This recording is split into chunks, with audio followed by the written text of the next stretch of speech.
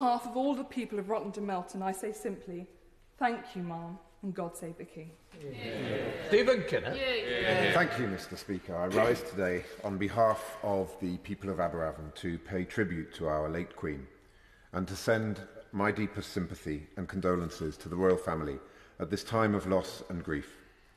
The Queen will always be remembered by our nation and by the world as the epitome of loyalty, humility and grace.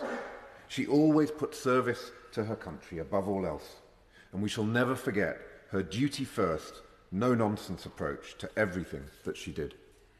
Her unique talent lay in her ability to connect with the nation and to reflect our thoughts, our hopes and our fears. She inspired affection and respect, and she was a source of comfort to us all. The last 7 decades have been times of seismic political, economic and social change. And throughout these turbulent years, Her Majesty was a beacon of consistency and stability.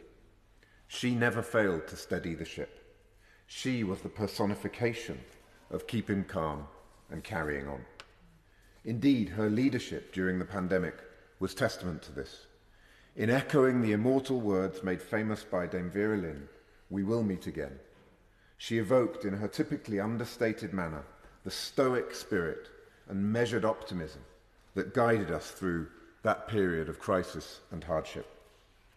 On behalf of my Aberavon constituents, I thank the Queen for all that she gave to our country, and I convey my very best wishes to King Charles as he assumes his new responsibilities and begins writing the next chapter in our national story.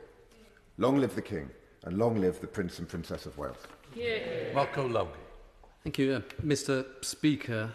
Her Majesty the Queen has